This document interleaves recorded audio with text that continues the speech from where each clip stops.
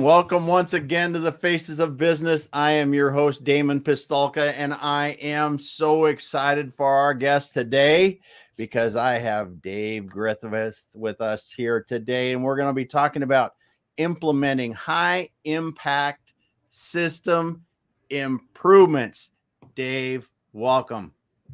Thank you, Damon. Thank you for having me. Hello, everyone. All right. This is awesome, man, because this is near and dear to my heart, to my first love after my family and my friends and the Seahawks. But nonetheless, I do love manufacturing and industrial companies and just some of the cool stuff we get to work on in them. So, Dave, you've got Capelin Solutions. You're out there helping people implement these like we say, these high impact system improvements. But let's start back a ways. Let's start back to Dave getting out of college and thinking about what he's going to do. Let's talk about your background and how you got here and working on the things you're working on today. Absolutely. Absolutely. So I guess maybe if we go even before college, I come from a family, and if I look back, there are lots of engineers. There are lots of people who work in manufacturing and industry. Very and cool. Damon, as I like to joke with everyone, I did the thing that every young boy attempts to do, and I tried to do something completely different than everyone in my family does, right? So I tried that, and I like to joke that that manufacturing has pulled me back in a couple of important times in my career. So on the technical side, I thought, I guess I love aviation. I love aerospace. I thought that I wanted to go work on airplanes. And so my technical background is I got certified as an airframe and power plant mechanic. I saw that. So the FAA gave me a little card about the size of a credit card. We don't want to talk about how expensive it was, but they basically said that I can assumably work on anything that flies. And so I thought that I was going to go do that. And I thought I was going to go find a group that would pay me to go finish college. And shortly after finishing that at a great school, I basically decided that I didn't want to go bend sheet metal for the rest of my life. And like there were opportunities in the kind of mid 2000s. There were very few opportunities kind of beyond that. So that wasn't what I wanted to do. So I ended up going back and finishing up a business degree, not really 100% sure what I was going to do. And as I was doing that, I had a couple of opportunities. I worked for a German OEM, right? So I worked for this company that they built machines that basically large gantry machines that drill and rivet airplane fuselages together. Ooh. And yes, and so that was both a lot of fun, and that was an attempt to go find something that wasn't in manufacturing but was in aviation and aerospace.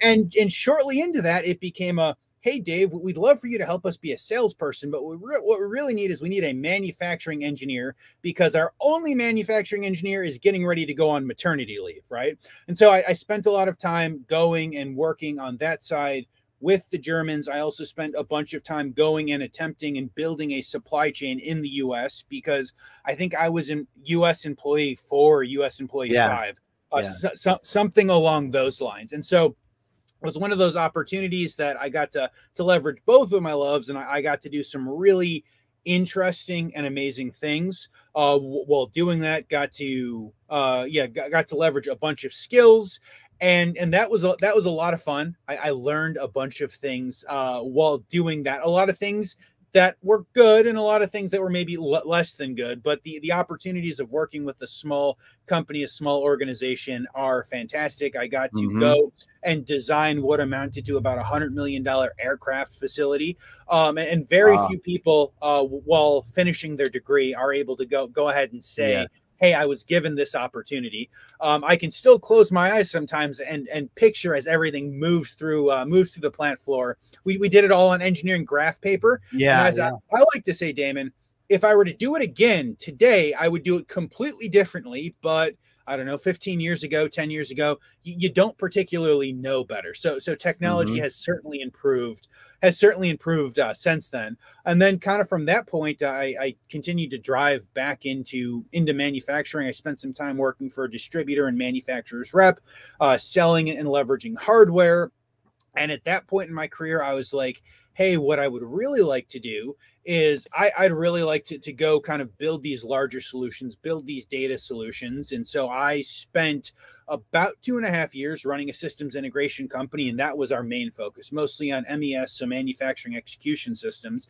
And man, as we were talking about before we went live, I've got some really good stories of things that went well, and I've got some really good stories of things that didn't go well. And if I may just transition into what I'm doing now, a lot of those things that I saw that didn't go well over and over again have led me to start Capelin Solutions, and that is what I've been doing for the last 3.5 years. And Damon, some days it feels like it feels a little bit longer. Some days it feels like it was just yesterday. That was the company. Yeah. So one of the things I always like to ask people is when you look back on it, what's the one bit of professional advice somebody got you or gave you when you were getting ready to go out there with Capelin? What's the best piece of advice someone gave you when you said, I'm going to go do this? So I guess it's the best piece of advice, but also potentially the worst piece of advice, depending upon how it goes. But I guess I had a lot of people saying, hey, Dave, you should go do it, right? Like, you should go ahead and take the leap. I, at that point, had been planning to go make that transition. My wife and I have been planning to go make that transition for the better part of a year. Like, we knew what it was going to do, but it's always scary going and starting your own company, right? Yeah. And so the best piece of advice that I have heard kind of over and over again is basically go give it a shot, right? Like go give it a shot, see what you can do. Now, I started Capelin in 2019, and we all know what happened in 2020, and everything that I had planned and thought I was going to do for those first 6 months and then had built some of a client base up on was not what we are doing today, right? A lot of what we are doing today is delivering these high impact solutions. So being nimble and agile has been exceptionally important. And it is almost funny how everything continues to come full circle. That's for sure. And like you said, give it a go, because you can always go the other way if you wanted to. That's great advice. And then the other thing that you said, I think that a lot of people get hung up on is they're not nimble enough in their businesses. And that's all the way through. I don't even think you can be in business for 50 years. And I think it's actually a worse problem than if you're in business for 5 months. Absolutely. Just because of the fact that the being nimble and listening to what the market really wants, or how your skills really play into your customers' needs and where you can provide the most value is critical. Absolutely. So you started doing, with Capelin, you do profit by design. Is that how? Absolutely. Yes. Yeah. So for me, profit by design is kind of, and Damon, I think I've told you the story, right? Profit by design is kind of at this point, everything that I have learned, right? So I learned lots of things over the years, again, some of which went exceptionally well, some of which went exceptionally poorly. And my goal with Profit by Design is to deliver these high impact solutions. With that, what I've learned is that, some people can come in and say, hey, you can do X, Y, and Z things. And many times those from an outside party are valuable. But what I found, some of the biggest value creations that I've seen over my career are people internal to the company, right? Like, what are the pain points that the organization has? And then understand how expensive those pain points are. And then, can I deliver a solution that still provides breakthrough, high impact return to that organization? And that is the goal with Profit by Design, is to go through a number of different problems that an organization has and see what is possible to deliver, and what is possible to deliver quickly. Yeah. Well, the high impact improvements like that, I mean, you can come in and get the first major piece of the changes made to get a lion's share of the improvement benefit, and then people can refine over time or adjust as they need. Yeah, absolutely. Really cool. If I may, so a really good example of this is last year I was working with a brewery co-manufacturer, right? They're in the $40 to $80 million a year range, and we had just implemented some some automated tracking, right? And so after one particularly bad week, I was on site. I realized that we had spent about 50 hours of the previous week down. And I'm like, this is really bad, because 50 hours is about half of what they in theory should have been running. So we were down about half of the time. After going and just kind of asking some questions, I'm like, guys, why were we down? And a good portion of that is because the beer and the seltzer, kind of the things ready to go into the can line, weren't ready. So kind of going and stepping back to understand why that happened. It's because the schedule changed a lot. It's because things weren't signed off. It's because quality wasn't done. And if it's not done during the early stages of like first shift or beginning of second shift, we take all of this downtime on third shift and especially on weekends. So we spent about 6 hours. I walked an immeasurable number of miles over the 6 hours trying to get everyone together. We grabbed one of the internal developers and kind of threw up an MVP of what would this look like to get some automated sign-offs, and what would this look like to get some automated sign-offs on Google Docs, what they had currently been using. And basically over the course of 6 hours, we rolled out this tool, and we saved 30 to 40 hours of downtime the following week from the same problem, because we removed the imperfect information that they were having. And we did some rough calculations, because this was before Profit by Design became named as it was. And like rough back of the napkin calculations, it was like $4.5 or $5 million of downtime problem that the organization had. And we should roughly save about 4 to 4.5 million, depending upon how we calculate that, right? We'll capture the top 80 or 90% of those problems. Yeah. And I mean, Damon, I can tell people that it cost approximately nothing, because we put an iPad up on a wall, used a TV that was already there, and captured some internal resources. But it almost sounds insane. But there are many organizations that I see that have huge internal problems that just a small MVP couldn't go prove out, hey, we can go solve a problem this way. Yeah, there's no doubt in that. And that's that's such a great example though, because you're like 50 hours of downtime in a week and about half the production time that they actually were scheduled to be up. I mean, you doubled their production almost with with that change. And that's what is so amazing about some of these things that happen over time. It could be building up over time. It could be built into the systems and the processes already. Well, that's the way it is. Yep. And with a fresh set of eyes, we can uncover things that really make a huge difference. So as we're looking at these kind of things, what are the typical situation that you find yourself in? This is a great example in bottling beer. I mean, it's and people haven't seen it. It's quite a process when you see it happening and see it happening in volume.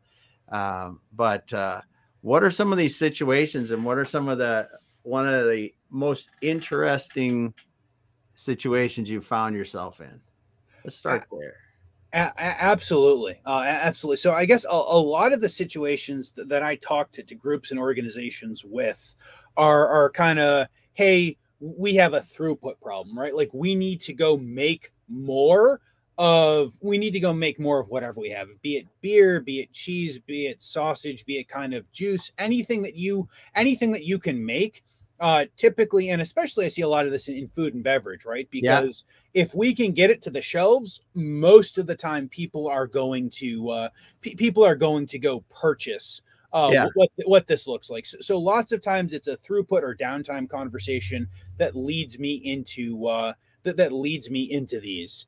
And I have seen kind of the entirety of the gambit, right? So I sometimes work with groups. I've got a great client down in Florida, and they have this really good core team. And every time I go around, like to introduce people, they're like, "Hi, I am Dave. I have worked at X company for like 34 years, or I've worked here so long that I have stopped counting my years of service." And they're a great group. Very strong union, right? That they pay very well, and the longtime people that they're able to keep. But then on the flip side, like this brewery, for example, they had been in existence for 6 years. That they had just kind of in the mid-level co-packing, they had found this niche, and they had like 2.5 times the orders that they were physically able to throughput every month. Yeah. And so basically the longest person of service that wasn't an executive that had a piece of the company was like 2 years, right? Yeah. And in many of these places, 2 years doesn't get you to the filler, right? And in many places, 2 years is I'm still carding, cardboard from the back. So I feel like we certainly run and see the gambit of different groups and of different people. Mm-hmm. And the amazing part to me is that almost regardless of how good the group is, there is almost always room for improvement. If we look mm-hmm. at throughput, if we look at downtime, if we look at kind of any of these measures that are important. Well, yeah, I think you hit both ends of the spectrum there really nicely, because in the inexperienced time situation where people are fairly new, you're going to bring a level of experience to the situation that they don't have, and a various flavors of the experience that helps them come up with better solutions. And that's one of the things that somebody else was telling me about that years ago. It's like, that's one of the things that an outside resource can really bring to your company, is the flavor of many places and many things that they've had to solve outside of your specific situation, mm-hmm. which is really nice. And then with the inexperienced workforce, you can level them up fairly quickly if you got good people that want to learn, and want to do the things. And then on the flip side of that, with the experienced people, sometimes we get a little bit, and I say we because I'm getting a little long in the tooth there too, and sometimes you get, hey, this is how we've done it. And I know that's not the case of everything, yep. But even just like, hey, what do you eat? What do you do when you come into work? What's the first thing you do? And simple changes in some of these things, even in a highly organized, experienced workforce, can make huge improvements.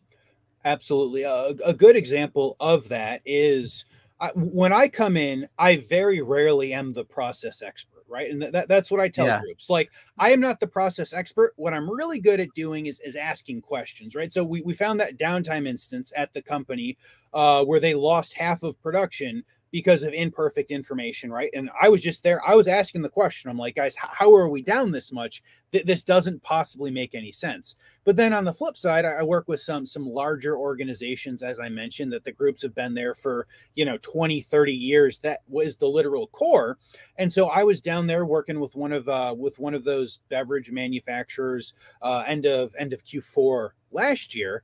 And we're going through and we're looking at different opportunities. We're actually deploying what I call a connected workforce tool.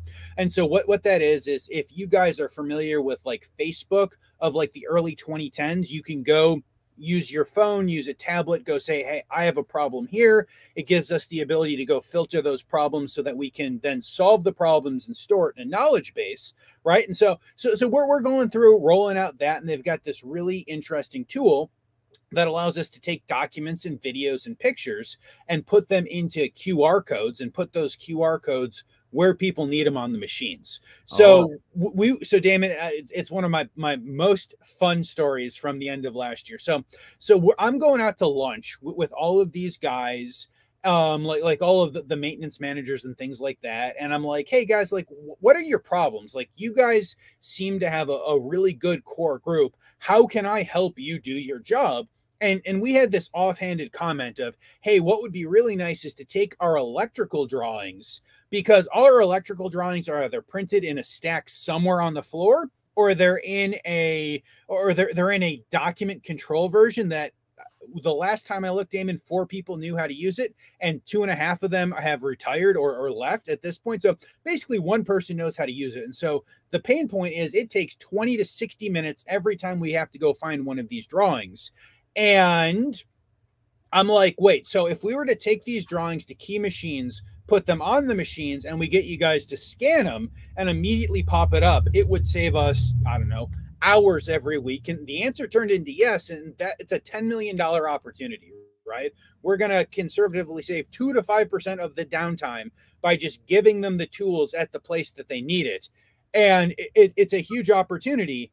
And this is just leveraging technology. And what I've found is if I can get those people who have been there for 20 or 30 years to want to use the tools, I'm going to be able to capture the knowledge, and we're going to be able to help the younger workforce that is coming behind them. So when I go in, I look to win over the people who have been there the longest, right? Like we were like, hey, we really need these 3 people. Like if Damon is the old guy and Damon's like, no, I don't want to change, it becomes, hey, Damon, what is your pain point? How can we help you? And how can we leverage whatever these tools that we're looking to use into going to help what you're doing? And not 100% of the time, but a very high percentage of the time, 90-95% of the time, we're able to turn some of those people around into our internal project champions. If we can turn those people into internal project champions, literally the sky is the limit. They are not going to let the project fail. And if they're not going to let the project fail, they're not going to let anyone screw up the project and the thing that they want to do. And more often than not, if we can relate the pain points that the elder statesmen, the people that have been there the longest, are having and solve those problems, we are going to do tremendous impact to the business at large.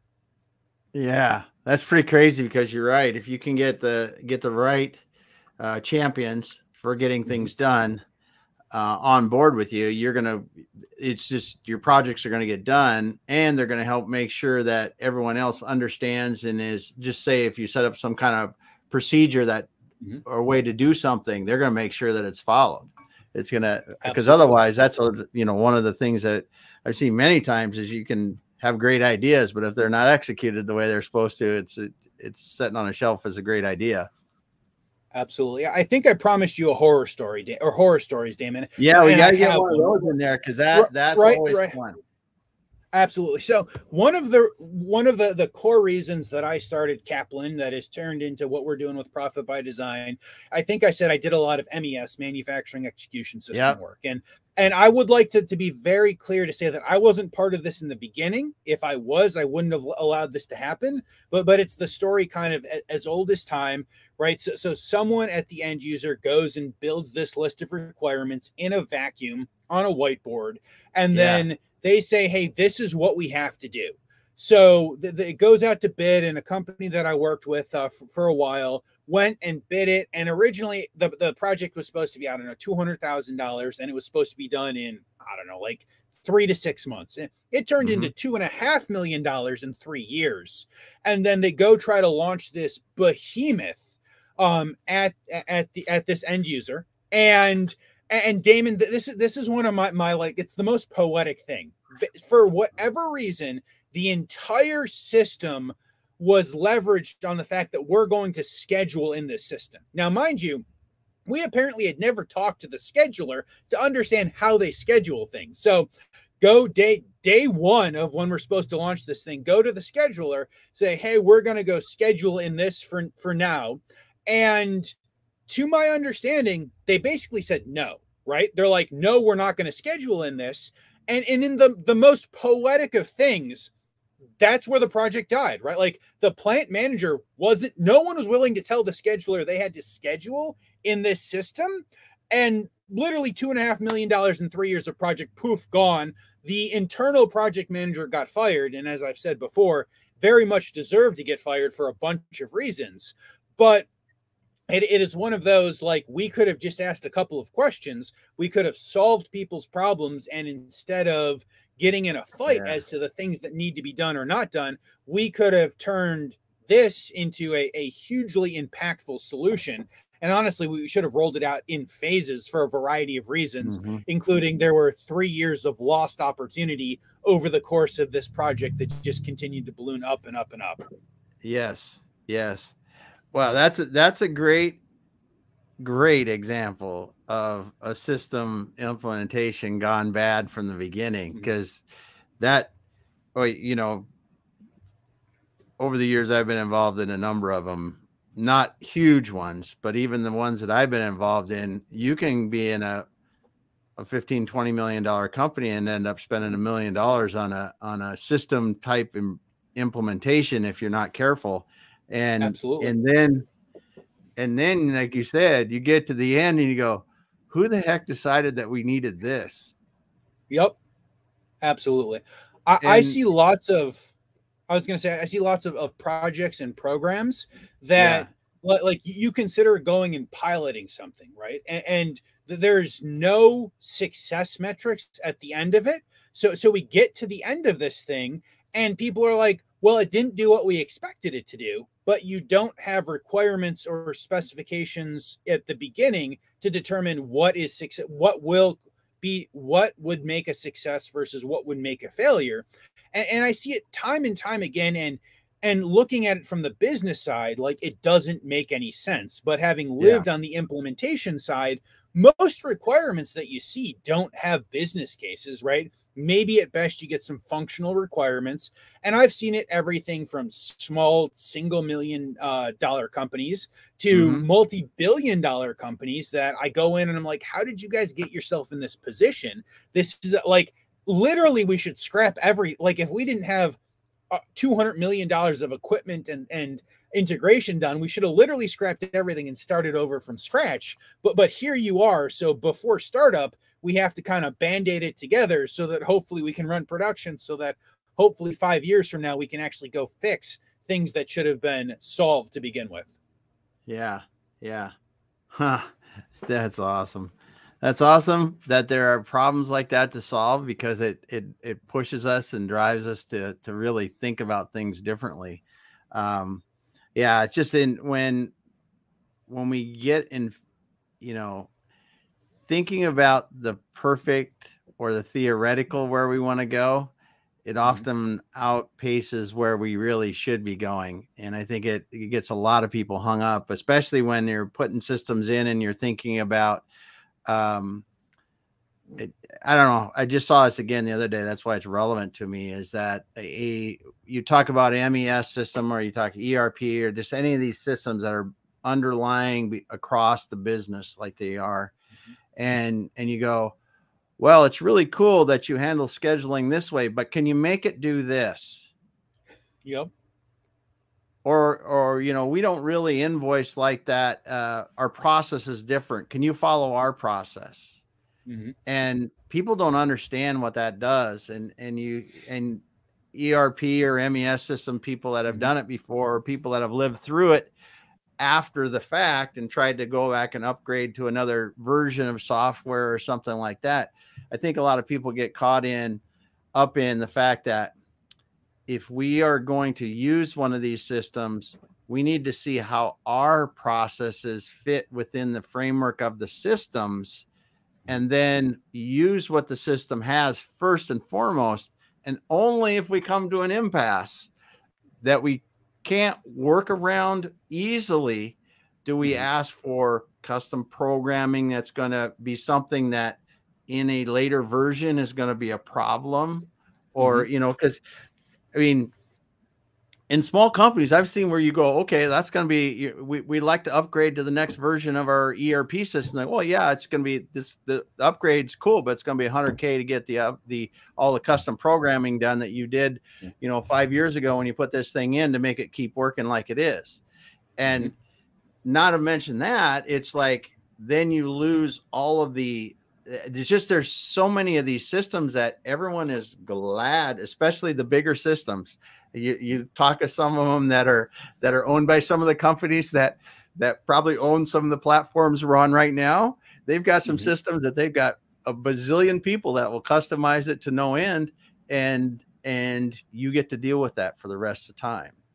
That's my long-winded answer of a poignant problem, I think, in these systems. So how many times do you run into that when you just go, one of our biggest things we could do is just strip junk away? Absolutely. I guess a lot of the time, right? And I don't think it's necessarily ever intentional that we stack a whole bunch of softwares on there, but so much of the time, I guess I have a client who loves the football analogies, right? Like he loves blocking and tackling. And I feel like when we get to conversations like this, I have to use Mark's phrase of, hey, we just need to go back to blocking and tackling, because so many of the problems that I see are the basic problems, right? It's not, hey, we need to go customize this in our ERP or our MES. It's, hey, we really need some standard operating procedures. If we had standard operating procedures, then we could judge people against, do they do the things that we tell them to do? And then we could go enforce these things and continue to move on. But no, very often we go through this process. And I would say maybe 2 or 3 times a month, I have conversations with either clients or potential clients. And it's like, hey, we've got this old system. We think that we're going to go to this new system, or we've got this old system. And for whatever reason, the company is saying it's going to cost $300,000, $400,000, $500,000 just to upgrade to the new version. Like, does it make sense? And I'm like, guys, for $300,000 to $500,000, we could build you something brand new that is, 1, going to cost less, 2, will never cost $500,000 in support or upgrade fees, and 3, we can go reimagine what you're doing to either fit your processes or fit what you want to do in the future. And I think that that is the big thing when you go to look at impactful solutions, or you go to look to strip away and redo some systems. Really, like, don't take the half step back and say, okay, I want this exact same thing to look exactly like it does. I like to ask clients, where do you see yourself in 5 years? Where do you guys want to be in 10 years? Let us build the structure so that we can help get you there, so that 2 years from now, you don't call me up and say, hey, Dave, I decided to go add a couple more lines, or hey, Dave, we decided to go add this tool. Can we leverage a tool like this into what we're doing? And I'm like, well, no, guys, because 3 years ago, we made the decision that we were never going to go down this path. Or 3 years ago, we never talked about it. Because we didn't talk about it, it wasn't designed in. And so we've got to redo 50% of what we did in order to get there. So a lot of the times it's not just pain points. It's like, where do you guys want to go into the future? And let me help you build that vision, be it a roadmap or whatever it is, so that you can get to that point. That is some of my favorite style of work that I do with end users, right? Is 1, not only how can it be impactful, but 2, how can we do the best job to future proof ourselves for the next 5 to 10 years, to make sure that we don't have to go spend 2 or 3 times the money to rebuild things that we have done in the past. Yeah, you make some really good points. And we have Martin Doctor on here is talking about low code. And when I saw that, I was like, there's a lot of things that are happening now when you talk about systems and you talk about the fact that people might want to just upgrade, but there are so many different solutions that technology has provided for us now, really, that are alternatives to just, hey, let's continue on our upgrade path. We're on version 10. It's time to go to 11 or 12 or 15. It might be to go, no, we need to go to this because it's a whole new way of imagining how we're doing this, and it's going to be able to take us forward. Absolutely. I would say that I've seen a bunch of low code and no code solutions. I think that they're really exciting into the future. I guess I would say that if you guys are an end user considering, hey, could I just go buy this low code platform and give it to the folks that already exist, and they can go imagine this thing? I have seen it work in varying degrees of absolutely no success to some success, but you only got 20 or 30% of the way there. So and as I told Damon, names will be changed to protect the not innocent, right? Yeah. But I've got a friend who works for a large medical device company, and they were looking at systems, right? I think they were looking at OEE, overall equipment effectiveness. So basically just kind of uptime versus downtime versus quality tracking. And with that, they considered going a bespoke or custom solution to what they're doing, but they opted for a low code platform. And they found 3 people from different areas of 3 different factories and gave them this tool. And it took them like 6 months, and each of them put up a little kind of production thing. Like they built a solution. And Damon, these guys are telling me, Dave, we found 2% or 5% or something like that improvement. And I'm like, guys, if you had paid someone to come in and do this and then help you execute on it, you're probably at 30 or 40%, right? Yeah. Like typically 30, 40, 50, 200% are what I am seeing. But, and you do that quickly, right? You do that by 3 months, you should be 200 plus 200%. as opposed to going and leveraging internal talent, because that's always a constraint, right? Yeah. No one at companies nowadays has a free, 20 to 60 hours a week in order to go build things. So I love low code solutions. I think that they're really good. I think that they're going to help professionals leverage what you're trying to do both quicker and less expensive than going the bespoke path. Yes, I agree. I think some of it's pretty neat stuff that's happening. And I think in the right hands with the right, now this is something that, me with as much gray hair as I have, there used to be a day when people said, well, we're going to do that. We're going to do it internally like that because we always did. But realistically, you hit one point here that we should really think about. And I hope people listening think about this. There aren't people in your company that have the time to pick it up, learn it, and effectively implement it, and then support it long-term, like you can by having an outside place that does it every day, come in and do it faster. You get what you want, more than likely a little bit better because of the experience they bring to it. So quicker time to solution, because time to solution is so key in these things. And then the long-term support is much easier to get because you can have them come in. It's not, oh, Dave's busy, so he can't work on it for the next week, or Dave's on vacation for the next 2 weeks. What are we going to do? Those are the kind of things that you deal with when you're trying to use internal people on some of these things that are more specialized. And I think that's really where we have to step back. And like you're talking about, when we're implementing these high impact system improvements in the day, it was lean manufacturing. Everybody used to hate to pay for the consultants to come in to do the lean events, right? Yep. But what you realize is, because they have the outside perspective, they're not trying to do this and getting the calls from the executives or them being an executive trying to do it and all the distractions that come forward. They're focusing the people together and getting these improvements done. And then we execute and move on. Everyone moves on until the next time we're doing it. And it's just one of these things that we have to use. I think the outside resources allow us to be more profitable, faster, and better. Absolutely. And then I would add to that, I guess, two things. One, whenever I talk to large companies, and it's typically the companies, I guess I see internal development done two ways, right? New companies who are leveraging low code, no code, who are leveraging Google Docs or Teams or things like that. And I think that those are great kind of beginning tools. But then I also see kind of large legacy Fortune 500, Fortune 1000 companies who 20, 30 years ago started building these things because they didn't exist and they knew that they needed them.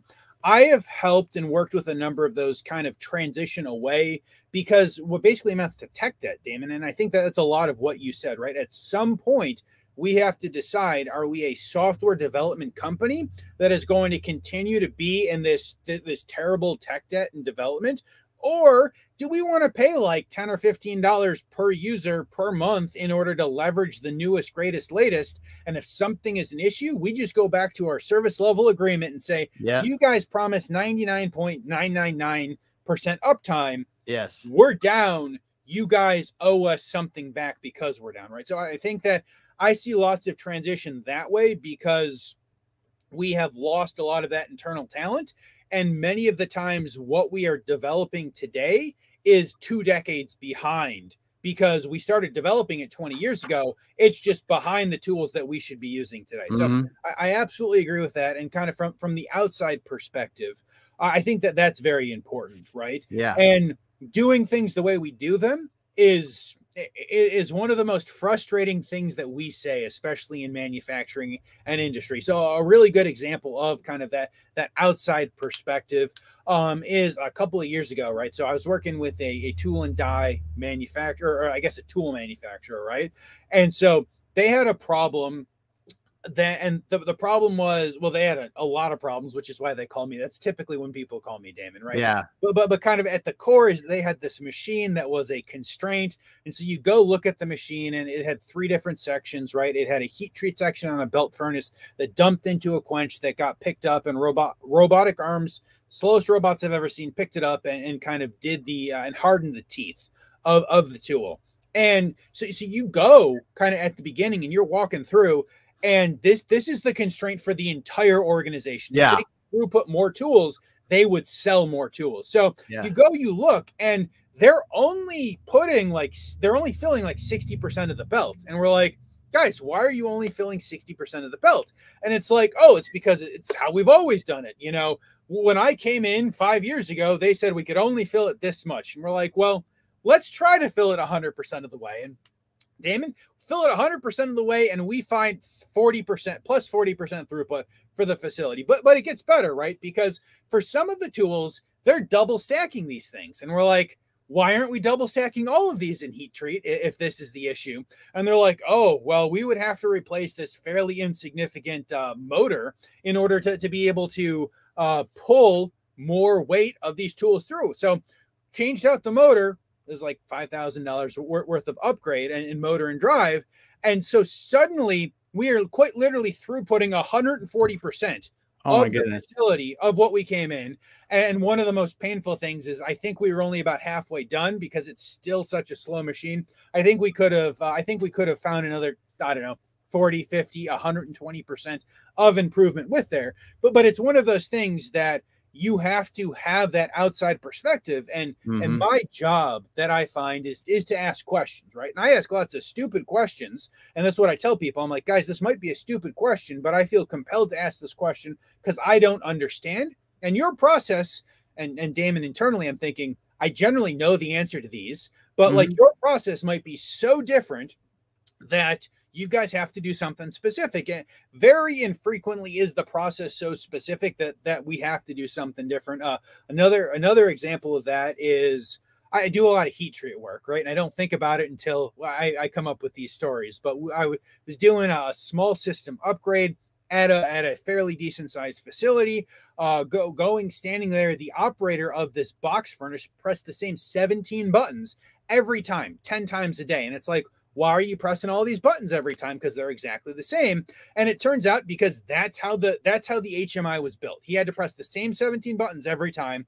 And what amounts to, I don't know, half a day, we go make sure that they're always the same button, make sure that there's no reason that he's got to go press these buttons, take 17 buttons, put it in one button that he just presses, that is scans in the lot, presses the button, and we find an extra heat treat load every single day. So we went from 10 loads a day to 11 loads a day in less than an hour of development work and half a day of running around trying to make sure we could do it right. To that organization, it was worth $1 million or more. Yeah. Because, and so there are lots of things that we've done this way because we've always done it that way. And there are lots of huge improvements, and many times huge improvements for relatively low dollar values. Yes. For organizations.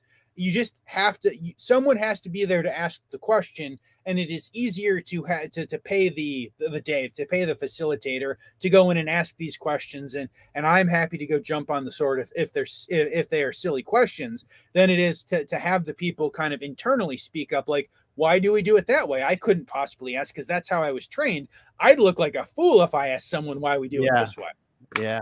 That's a good point. That's a good point, because the questions is where the gold is where you find the gold. And it's a great example. And I think you said one thing in this that is really incredible. And I think people need to really take this to heart in these industrial situations or situations where you're processing a lot, and there are bottleneck kind of situations or those that these are not necessarily multi-million-dollar changes to get these kind of throughput change, the throughput increases. And that was one of the questions. So when you're in there working on this, do people have a fear that there's just really not anything you can do and it's going to cost a ton of money from the onset, and that's what prevents them from doing more of this, you think, or what do you really think is the apprehension? So I think it's that people don't consider it, right? So historically, if capital has been cheap and human labor has been cheap and we've got the space, like historically, people just go buy more lines as opposed to trying to optimize the lines that they have. It's not until capital is expensive and we've run out of space and we can't get more hands that we go to look at these. And honestly, Damon, I think it's just that there are very few people who look at things the way that I look at it. You know, the business is a system.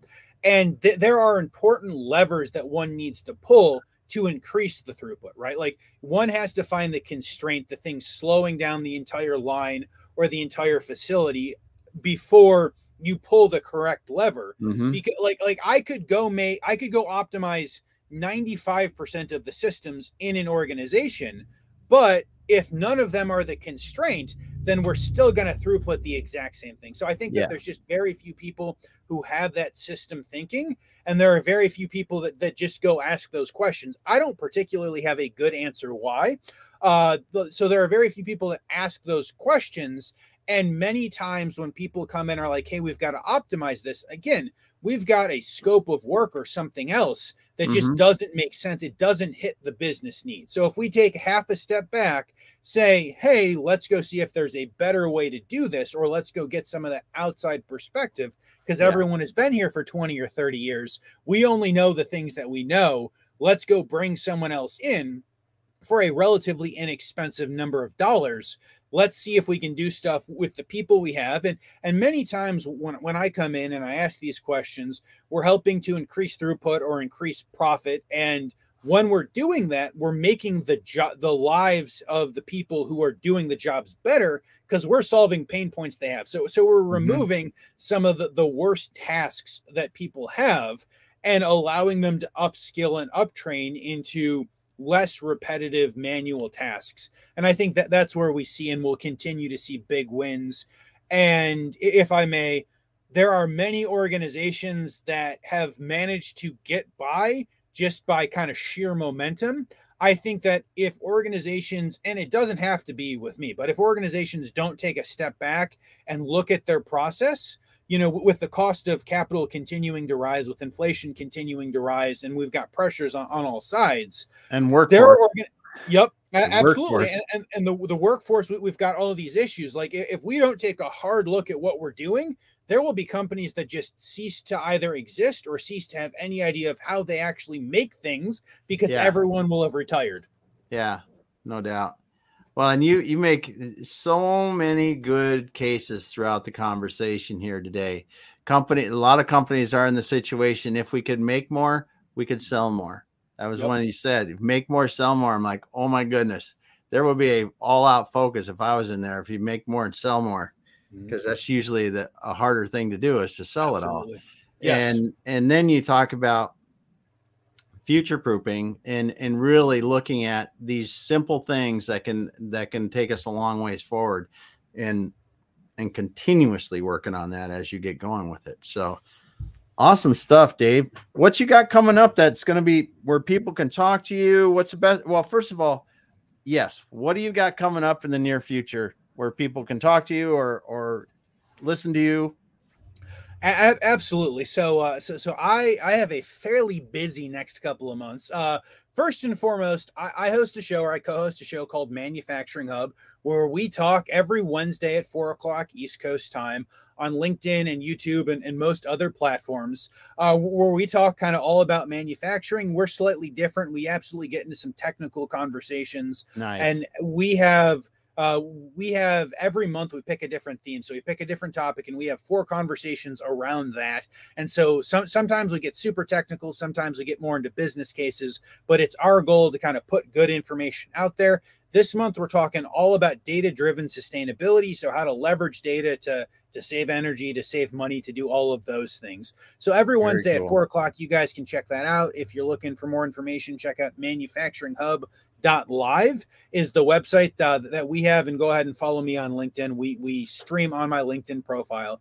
Beyond that, I'm going to be at a couple of trade shows. So if anyone is at Hanover Messe in the middle of April 17th through the 22nd over in Hanover, Germany, it's my first time going. I'm super excited to be there. I will be there all 5 days. I'm doing shows. I'm doing some interviews. I'm doing some live builds. It should be exciting. And then beyond that, I will be at Automate, which is the week of May 22nd up in Detroit. So I would imagine most people are in North America here. Yeah. So Detroit is generally much easier to get to than Hanover, Germany, which, fun fact, Damon, is exceptionally hard to get to from basically anywhere.